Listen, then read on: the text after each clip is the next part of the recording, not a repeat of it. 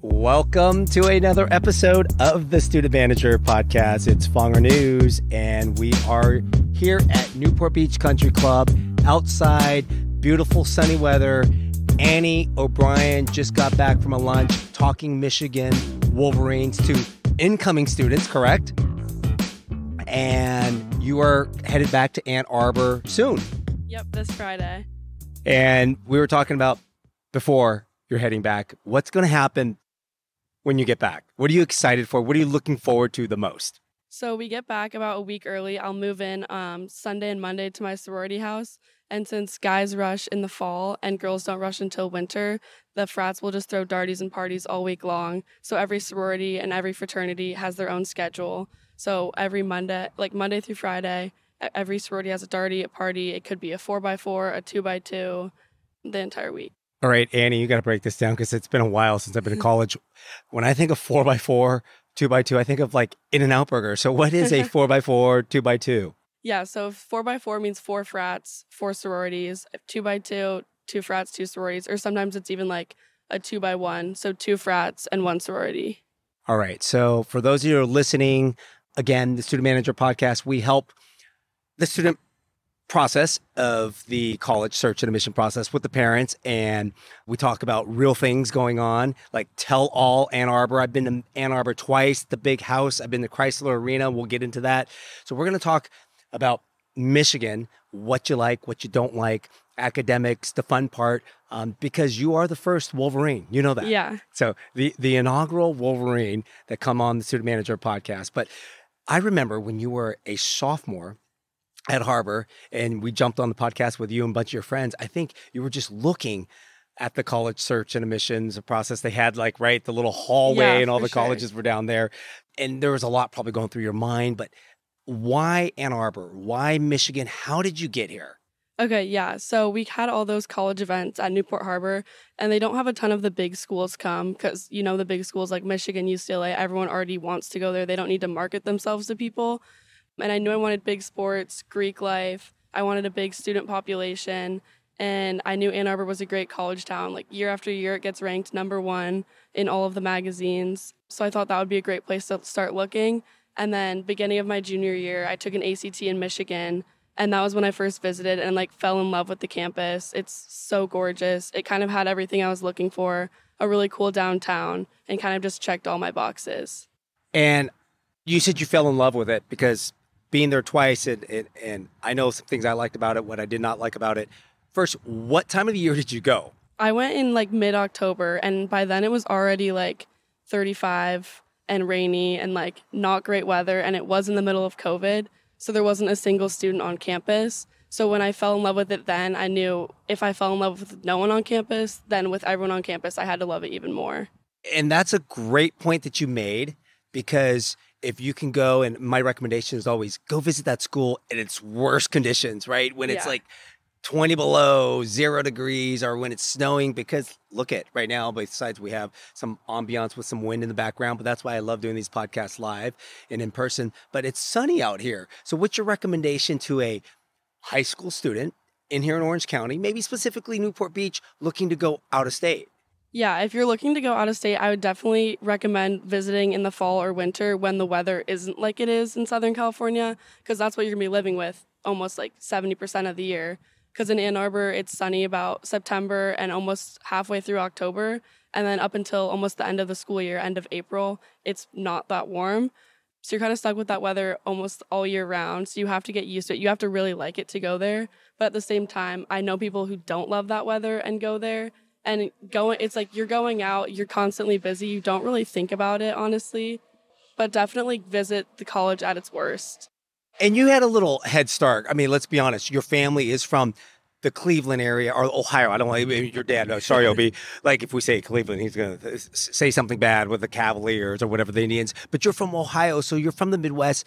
You had that experience growing up because then you transferred over to St. Joachim's. I remember that first day too as well, coming out from the Midwest. So did that help play a little part of knowing like what to expect? Yeah, definitely. And being a ski family going every year, I kind of knew I liked the cold. I knew that wasn't something that I didn't want in college. So I was kind of open to 4 seasons, and like the fall in Ann Arbor is gorgeous. So that's definitely an added bonus, even though it does get super cold. Like it's the fall and spring are definitely something to look forward to.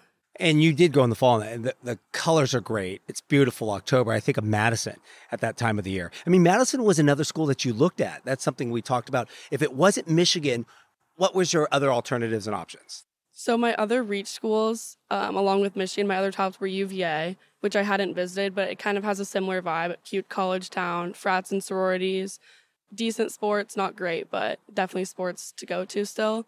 And then I was really interested in other Big Ten schools, Ohio State, Wisconsin. And then I kind of threw out a few private schools, Duke, Vanderbilt, Georgetown, and then definitely the UCs as well. All right, I have to ask this question. I don't even know, did you get in Georgetown? Yeah, I did. I got in early. Okay, so you got into Georgetown. Your sister, obviously, Grace, is a Hoya. Your dad's a Hoya. Did that play any factor of like, I want to create my own little road in destiny, Annie O'Brien, I'm not going to follow my sister and I'm not going to follow my dad? Definitely a little bit. It was kind of a last minute application. I wasn't going to apply at all in the first place. And then I was like, I might as well just throw it out there. So applied really last minute, but still applied for the early deadline. And I knew I didn't really want a small school. It's like around 8,000 students, doesn't really have Greek life, has a little bit of off campus, but not a ton. And then they don't have football, or they have really small football. Okay, between you and I, like the way we talk, they do have football, but not our kind of football. Exactly. Yeah. Right? Sorry, Obi. So I knew it wasn't exactly what I was looking for, but obviously it's a great school, and I'm majoring in political science or international relations, so that's not a bad place to be for that. But definitely 8,000 to 35,000 students, that's a big difference. Well, 35,000 students, and then you think of Saturdays in the fall, the big house is over 100,000. Right. Yeah. So, and we'll get into that, but you exactly knew what you wanted, what you did not want. So is there any advice to a parent listening that maybe wants their kid to go to a certain school, or that high school junior or senior that's kind of still debating like what to look for besides just that sweatshirt? Yeah, definitely. So what I started visiting places pretty early on. I started with California schools, UCLA and USC, just did the basic tour, seeing if I liked the big school atmosphere, if I liked the sports, the frats and sororities, if I liked that environment. And then from there, you kind of decide. If you like that, go look at other schools similar to that, like a Michigan, a Wisconsin, and Ohio State. And if you don't, maybe start looking at smaller schools like maybe a Pepperdine, a Georgetown, a Vanderbilt type of school. What you said, and you said it so eloquently, and we haven't gotten into your academics, to what it takes to get into Michigan, but that is exactly what you should be doing. If you're younger and if you're ahead of the program, if you're like a freshman or sophomore, I always say, go visit UCLA, go visit USC, go visit Irvine, go visit even Long Beach State, where I graduated from, or like Pepperdine or USD. And if based off of what you like or don't like, that can take it to the out of state. Spend the money to travel. Exactly. Yeah. Exactly. So let's talk about Ann Arbor, because I just remember going in there in the summer. It was like 103 degrees. Yeah. And we went to Michigan State first, and then we drove from East Lansing to Ann Arbor, and we got there like around 6 o'clock. And I love facilities, so I had to go on like near the football field. I didn't get on the field that evening because we had a tour the next day. But then I walked onto like the softball field, the baseball field, the track way at the lower part of the campus. And I'm like, this campus is sweet, like State Street. So when you're walking around, if someone hasn't been there before, let's visually talk. Where would you like to start the campus tour of Ann Arbor? Let's just paint the picture, and like maybe we'll go through the campus, we'll go through State Street because you kind of have to go through the student union, and we'll talk about that. Yeah, so I lived on the hill, which is the very opposite side of State Street. So it's about half a mile across. So I'd start on the hill. I gave a few people tours. So I started in my dorm, showed them the entire hill, which is 4 freshman dorms. And then you walk across a little bridge, and that's like the start of Central Campus. So the Ann Arbor campus, it's Central Campus and then North Campus, which is just a bus ride away, where they do have a lot of dorms. I got really lucky with my dorm. So start there, walk across to Central Campus. And what was your dorm called again? Alice Lloyd. Alice Lloyd. And it was like brand new, renovated in like 2010. Is that the dorm to live in? That's the dorm. That's the dorm. If you want to be on the hill close to Greek life, I thought that was super fun. But then there's also South Quad, East Quad, North Quad, and West Quad, which is a lot of athletes. So that's also a fun place if you like want to surround yourself with those kind of people too. So once you cross that bridge, you're kind of by like the natural sciences buildings. You walk through Central Campus buildings, and a lot of things are just general undergrad buildings. Like they do have specific classes in them, but it's all kind of like my classes were scattered all across freshman year. And then once you get to State Street, first place you're going is the M-Den for sure to get gear. So what was your first thing that you bought? A Michigan sweatshirt my junior year when I went. And you were able to do you still have it? I still have it, yeah. And your brother, I know your brother has swag wearing, He does. wearing the Michigan, like Harbaugh and whoever they have, the running backs. And you guys are going to be good this year. Yeah, really good. I'm so excited. We're ranked number 2, I think. I think Michigan has it's Michigan and Ohio State, but yeah. Michigan, we were at your house watching it last year. Yep. I think Michigan has a great chance with your running back and your quarterback to potentially be in the national championship game. I do too. And I think I'm going to stay for the Ohio State game this year. So I'm not coming back for Thanksgiving to stay up for that one, which should be fun. Will the family go back and watch it in Ann Arbor? Possibly. My brother definitely wants to come out. So we'll see if that can happen. But yeah. So since we're on the topic of football, let's talk about game day. We can go anywhere. We can start with the afternoon game and what time you wake up. And then do you make it into the stadium? And then if they're blowing them out, when do you leave? Walk us through a game day experience in Ann Arbor. Okay, so I'll go through 2. One will be in the freshman dorm, and then one will be what this year will look like. So in the freshman dorm, I got really lucky. I had a super social floor. So the very first game day, we have a lot of big noon kickoffs. It was a big noon kickoff. I can't remember who it was against. I think maybe Colorado State. And at 6 a.m., the guys on our floor brought massive speakers, banging on the doors, walked in, brought us shots, woke us up that morning. We started getting ready. And then you start pre-gaming in the dorms. Tailgates start around like 9:30.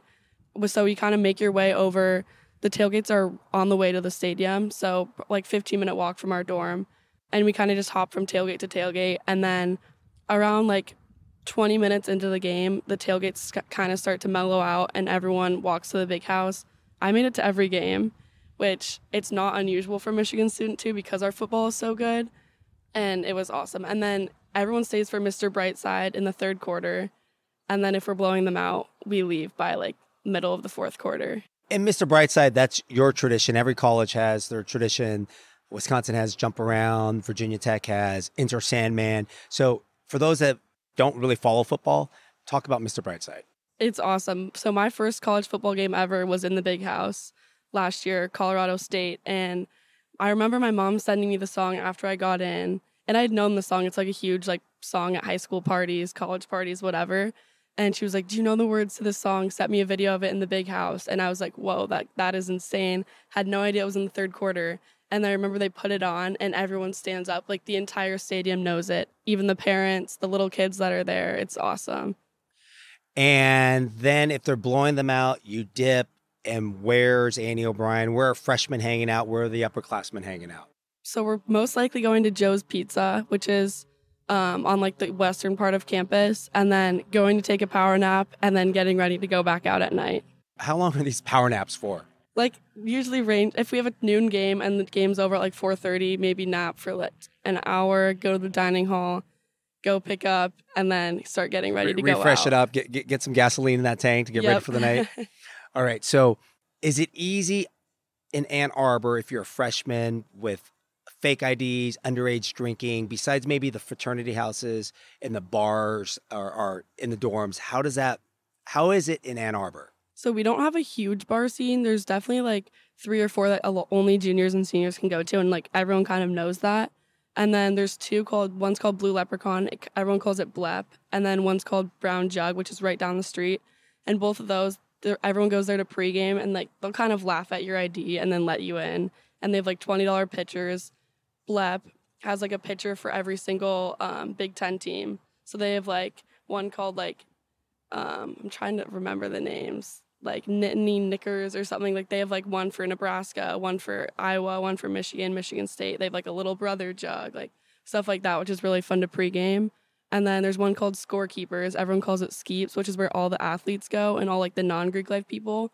I've never been, but my friends say it's awesome. So that'll definitely be somewhere I want to check out this year. Hey, so, I mean, you might have mentioned some names already, but so in a town, because Ann Arbor, there's certain towns, right, college towns, where you can get away with some of that for sure underage drinking, and then there's other towns where it's strict. Like Boulder, I hear it's very, very strict with underage drinking. But some of these other bars, where are the seniors? if you're 21, where are you hanging out? Most likely Rick's. They have like karaoke on Wednesdays and like other stuff going on throughout the week. And then there's one other place, I'm forgetting the name, but there's like two places mostly that everyone will hang out if you're 21. So after these long tailgates, party at the games, power nap, going out, late night munchies, where are you eating late night munchies? You know, you're buzzed, you're hungry. Where are you eating? There's two places. So the first place we discovered second semester, it's called Good Time Charlie's. It's like on the way back from all the frats. It's Mexican. They have the best chicken quesadilla ever. It's so good. And then the other place is Joe's Pizza. It's like New York style pizza. They have them all over New York. And it's open till like, I think 3:30 a.m. After that Mexican food, the next morning, a lot of people probably aren't feeling good. I'm feeling great. All right. So now you wake up the next morning, right? Or the next afternoon, depending on when you wake up, based off of, and we'll get into the academics. Where are you going to soak up all that booze or getting your first bite of the day? Definitely Stray Hen. It's like farther in downtown, so it's usually an Uber for us because we were on the hill, and a hungover walk that far is not happening. Great avocado toast, breakfast sandwiches, and basically every time you go there, you see the entire hockey team. So that's where the hockey team's hanging out? Yep. And by the way, Michigan hockey, saw them against Wisconsin 2 years ago. Michigan just kicked their ass. Like So they're fun. legit. They're legit players. So let's move on because yes, there's football in the fall, but I love Chrysler Arena. Now my experience at Chrysler Arena, here's our visit to Michigan. I don't even know why we went to Michigan because none of my kids were able to get in. They all got deferred, right? Because they don't reject anybody. You have to actually click that button after July 1st when school's about to start and all your friends are moving in. That's why their acceptance rate looks so good, right? So anyways, we went to Chrysler Arena. It was during the Final Four and they were playing Villanova.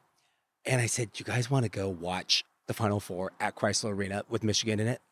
And they're like, yeah, let's go. We didn't even have a ticket. And, Mr. Fong, I'm like, hey, we flew in all the way from California. My kids want to check it out. They let us in. So we watched the second half of it. But that was on video screen. And the arena was crazy. So, and I've been to a Michigan game when they're the away team and the Michigan fans are crazy. But how's Chrysler Arena during basketball season? Because I see it on TV. I just know what it was like during that Final Four. Yeah, so I've only actually went to like 2 or 3 basketball games, which I'm a huge sports fan, so I don't really know why only 3 times. But I went to the OSU game. I actually went to one of the NIT games.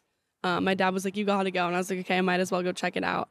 And the student section is so fun, but so different than football because for hockey and basketball games, the student sections know all these specific dances for the basketball games. And I was sitting in the student section. I was like, what is going on? Like, I don't know any of these dances or what's going on. I got on the jumbo screen like 4 times, just sitting there looking around like, what is everyone doing? But it's super fun. You're like, the student section's right on the court. It's so awesome. So now that you're a sophomore, you're going to have to go to more than 3 games. Yeah, for sure. And you're going to have to learn some of these dances, right? So you can teach the younger ones. So let's take a little break because first we just got off to a great start talking about Michigan, but we are sponsored by Journey Whiskey. That's Sean Pronger and his brother Chris Pronger. You used to get it only in the Midwest, but that's how we pay these bills at these podcasts, right? To have awesome guests on like you. So if you're wanting to just check out a whiskey, we can even bring it to Ann Arbor. We can get you some whiskey, Annie. Awesome. All right. So to get into Michigan, I mean, I followed your academics all through Newport Harbor High School. AP this, AP that. It's like, shit, wherever she applies, she's going to get into. First, there wasn't a school you got declined or rejected from. No, there was. I applied to 16 schools. Okay, wait. I don't even think I know this. Who rejected you? I got rejected from Northwestern, Vanderbilt, Duke, Cal, where else? I have it somewhere on my phone. Okay, so while she's looking at that, and I do remember talking to, I think your mom or your dad, and I said, all right, obviously she's going to apply to Virginia, North Carolina, Duke, Vanderbilt, Michigan, UT, UNC, Cal, UT. Got denied from those as well. She's probably going to get into half of those, which actually the numbers did almost break into. Yeah, I got into 8 out of 16 or 7 out of 16. So just about half. There you go. 16 schools. And now that I have Joshua going through this with a third child, I know how many schools I told him to apply to compared to with Sophia and Julia and then other guests that I have. Do you think if you had to do it all over again, would you apply to 16 schools? I think I'd apply to between 7 and 12. I feel like 12 would be like a target number for me to get my applications down to. Right. Because I was also in the middle of volleyball season and I was in AP Calc and AP Physics. So that was like a lot going on at once. So you heard it, because I tell people 10 to 12 is like the magic number. For sure. Right. And then if you're doing the Common App, just check. Check the boxes. Right. Yeah. And then maybe change the essay a little bit. Yeah. Right? Do you remember what your essay was on? My main Common App essay, I did the prompt like about one specific life event and why it changed you. And I talked about my first speaking experience in youth and government. And that kind of transitioned into why I wanted to go into political science. And how I like used to be super introverted, and that like one experience kind of made me interested in policy and going into that field. How old were you when that happened? I was a sophomore. And now look at you. You speak so eloquently Thank you. on this podcast. Your parents would be very proud of you, Annie. So, and throughout Newport Harbor High School, how many AP classes did you have? I think I probably took around 10 or 11. Okay. That's AP and IBs together. So I won't mention the other student that I had on the podcast very early on in her career. Now she's graduated, but when she came on again the second time, we were talking about how to get a job and stuff. We talked about if you had to do it all over again, would you have taken all those AP classes? I want to hear it from you. Do you think it helped to take 10 to 12 AP classes? Or if you had to do it all over again, or if you're talking, listening, if you're a sophomore, junior, what would you recommend? I personally think I was super motivated. And when I got set on Michigan to be my number one, I was like, I'm going to take all these, because if I don't and I don't get in, like I think I'm going to be super hard on myself and be like, I should have taken AP Euro, or I should have taken AP Physics senior year. Because I definitely do think they look at course rigor, but if you know you're someone who can't handle all that on top of maybe playing a sport or doing other activities, I would say try to limit it and do really well in those 1 or 2 AP classes per year. Great advice. So you rush spring semester. Mm-hmm. There's a lot of other Big Ten schools that rush in spring semester, like Indiana, but then there are some, for example, Wisconsin, that rushes when they're a freshman, right? So you've met people a whole year. And I don't want you to be biased or anything, but in the top of your head, what would you say?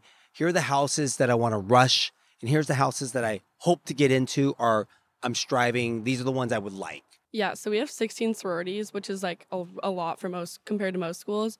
And I think there's like around like 10 or 11 that are like really good that I would be happy being in. But I knew going into Rush, I really liked ACIO, Sigma Kappa, DG, Tridel, and AD Pi. So I kind of had my heart set on like 5. I mean, I wouldn't say my heart set, but like I definitely was interested in 5 of them. And so Rush started online. It was on Zoom for the first 2 days, but so that was one round. And it went well. I got 12 houses back. So it goes from 16 to 12 to 7 to 2. And then going from the round from 12 to 7, I had a lot that I liked. And then going into the round of 7, I only had 2 that I liked left. So I kind of freaked out a little bit. I called my mom, like, what if I don't get these houses back for pref? And I really didn't think I was going to care that much about rushing. And then once you're in it, you like care way more than you think you will. You're drinking the Kool-Aid? Yeah, literally. And then I got both the houses I really liked back for pref. So I was super happy. And I ended up in DG, which I love it so far. I'm going to be living in the house in the fall. And I'm super, super excited about it. So DG, Delta Gamma, the anchor, Yes. right? Do you agree with the statement? Because all the moms that are listening out there and all the females that are listening out there that are trying to get into a sorority, it all works out. It all works out. Everything works out, right, Annie? I even prefed Tridel over DG and was like a little bit bummed. I was super excited about DG, but was a little bit bummed I didn't get Tridel. And I'm so, so happy I ended up in DG. It totally all works out because I called my mom and I was like, after bid day, I'm like, Mom, I'm a little worried. I don't really know that many people. And she was like, just stick it out for a few weeks. And I'm so happy I did. What you did, that's almost like college too, right? Yeah. First of all, were you ever homesick? Not really. I mean, the first few weeks, it was a little bit stressful because since we don't rush, you don't have an automatic friend group. And every single one of my friends rushed immediately getting to school. And they're like posting with all these friends. And I'm like, oh my gosh, like everyone already has a friend group. Like, and you kind of have to figure it out on your own the first few weeks because you don't rush. And it definitely all worked out, but like it's definitely a little bit stressful.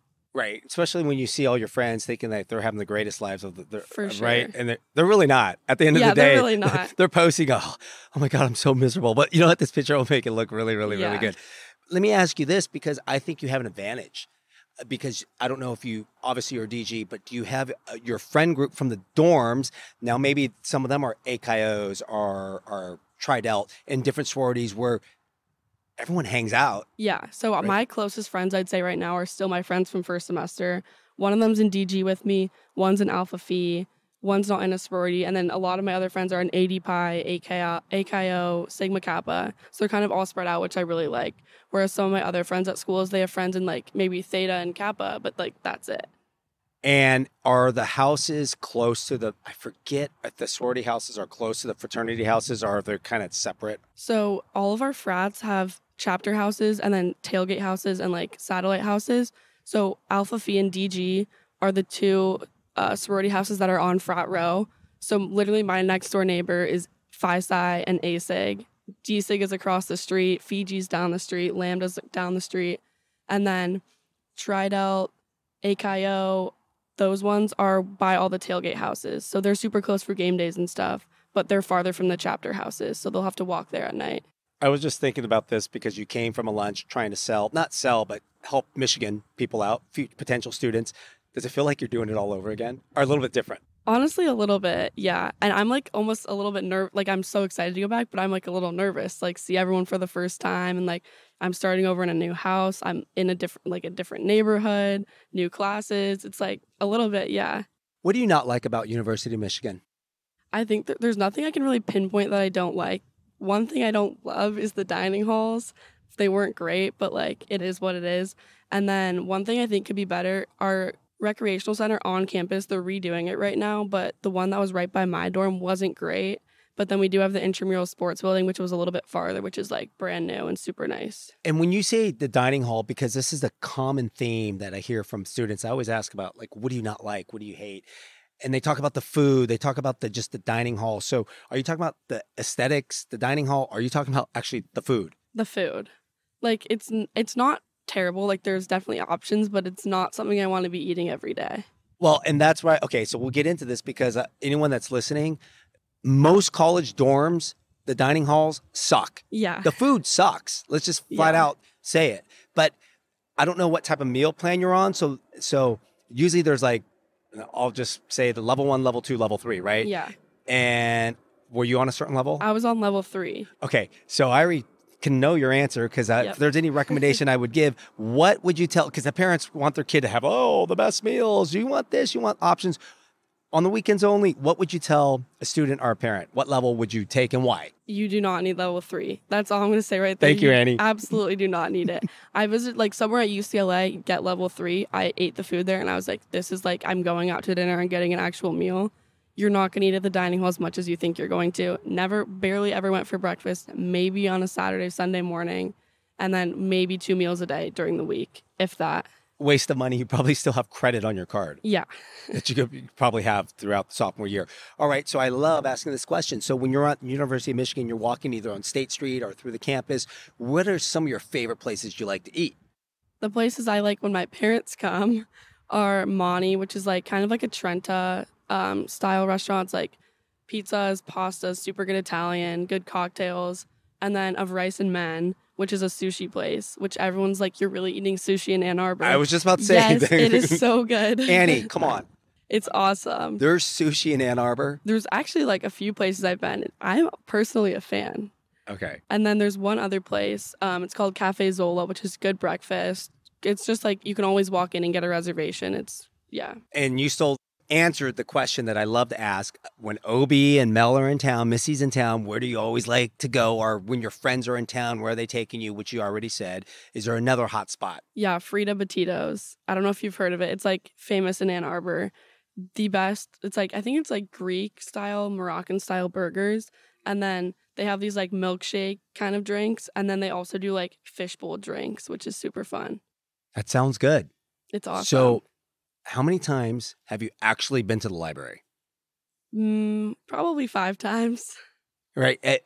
I mean, and I don't remember what the library looks like, but I always like to look at the library to see who's studying and who's in there. It's probably a different crowd, which we'll get to because I do have my take on Michigan in Ann Arbor, which might scared the living shit out of my kids when they were there. You, no problem because you're smarty pants.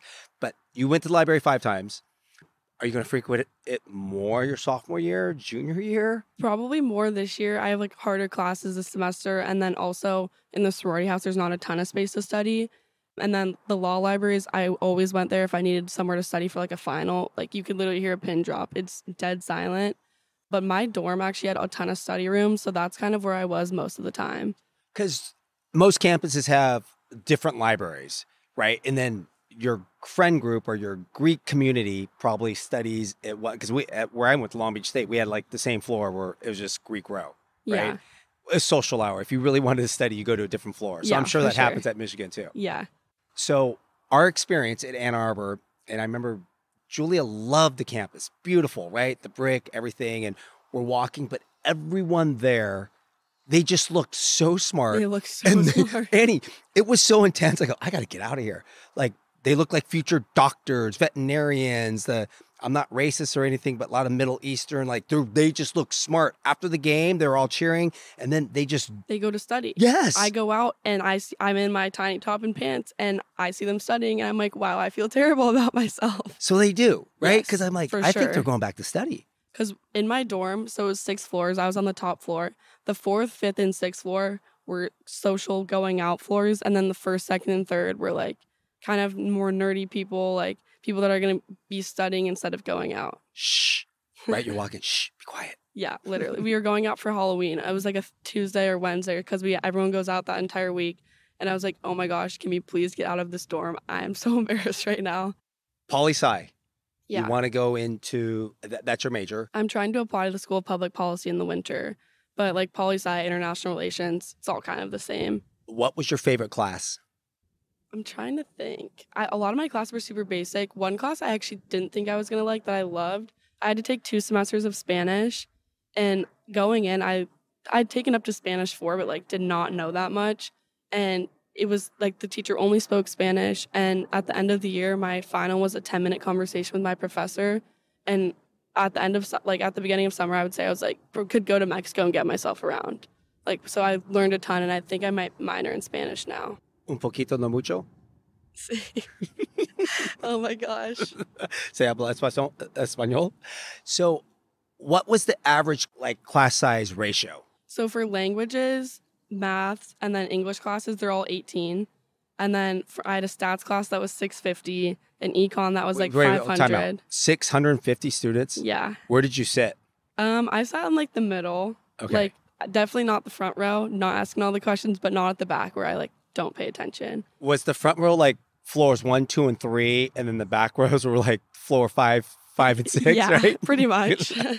Because in my second semester stats class, there was like 6 kids on my floor that were in it, and we all always sat together a little bit closer to the back. If anyone's listening, like is there a teacher that stands out? Like, oh my God, right? In a sorority or fraternity, or when I was on the basketball team, everyone said, take this class, you got to take this teacher. So who would it be at Michigan? I wouldn't say he's like a standout teacher, like because his class is so hard, but I'd say like the first day of class I sat down, it was Econ 101, and he pulled up a video of him speaking on CNN, which sounds like he does frequently. He like writes for the New York Times. So he's like super involved, and like I thought that was super cool because even though like the class was super, super hard, you knew you're getting taught from like one of the best people ever. And like I want to go into poli-sci and stuff like that, and being on CNN or like writing for the New York Times, that was something that was super cool to me. And obviously you know what you want to do, your major, and I tell people this all the time, whatever you study in college, sometimes it's not even what you do in your career. It's all about the experience and networking. Mm-hmm. You had the opportunity to go to London this summer, a program. Why don't you talk a little bit about that for those that might be after their freshman year going, wait, what's this? Yeah, so I applied in around January. I think you can apply up to like maybe March or April. But my sister did the year before. It's a 3-week program at the London School of Economics and Political Science. So you apply for one course. It's just a 3-week course. It's about 3 hours of lecture in the morning and then an hour and a half of discussion in the afternoon. And I took an international relations class. One of my professors was Australian, and then our lecturer was from London, which was super cool. And my class was really focused on American politics, so like getting outside perspectives. I had a ton of Australian kids in my class and other European kids, which was super cool. And then I lived in the dorms. I stayed with Maddie Malou. We were just in a double. And we got to go to the Royal Ascot horse races, Wimbledon. We did all of the markets like Camden Market and stuff like that, which was awesome. So I definitely recommend it to anyone thinking about doing something going into their sophomore year that maybe doesn't want to get an internship yet, but maybe wants to get extra credits or put something on their resume. And are you looking to still go abroad your junior year? Yeah, right now I'm thinking about Madrid or semester at sea, possibly. So if you are really thinking about Madrid, now you can go listen to, I have Milan, Barcelona, London. For those you're listening, and after you go to college and your junior year comes abroad, I have a series, the Study Abroad series. So a lot of Wisconsin students have been on it talking about where they're going because they didn't know where to go and what to do. Like where to stay, when should my parents come, Yeah, for sure. And like seeing where you want to visit and stuff while you are abroad is definitely something I'm interested in. And remember, abroad's just a home anchor base because you just said how many countries did you go see when you were there? We only did 1 weekend in Paris because we wanted to stay for the horse races. Okay. Because I think 3 weeks, it's like you definitely want to spend a lot of time like discovering where you are. So like London, there's so much to do there. So we discovered a lot there. But had I been there for longer, I probably would have taken 1 or 2 more trips.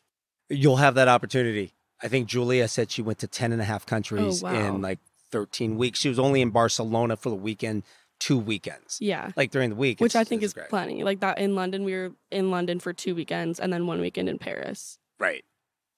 So, especially in this community, this area, Orange County, everyone wears their sweatshirt brands, right, where they want to go to school.